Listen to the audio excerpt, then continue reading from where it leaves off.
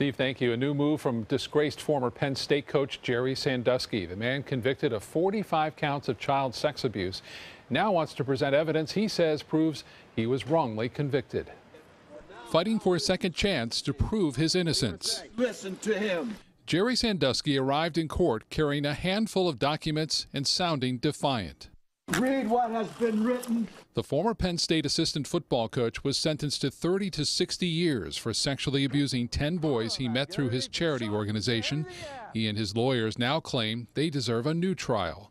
In court, the defense argued Sandusky received ineffective counsel from his previous attorneys, who allowed Sandusky to conduct an exclusive interview with NBC's Bob Costas.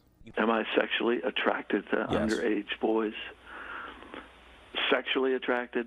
But no, I'm not sexually attracted to young boys. The defense also wants to cross-examine the people who investigated and prosecuted the case, citing the grand jury leaks. Jerry Sandusky is not going to get a new trial. These motions for a new trial are routinely filed. They are rarely granted, and that is because courts want finality.